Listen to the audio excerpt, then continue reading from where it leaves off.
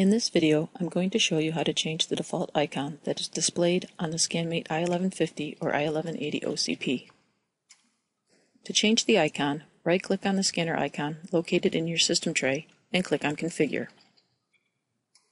This will bring up the Smart Touch configuration window. Under Task Shortcut, select the task that you would like to change the icon for.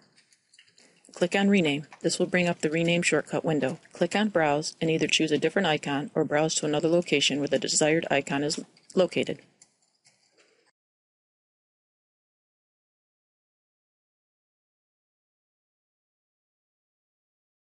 If desired, under Text, type in the text that you would like displayed on the OCP along with the icon.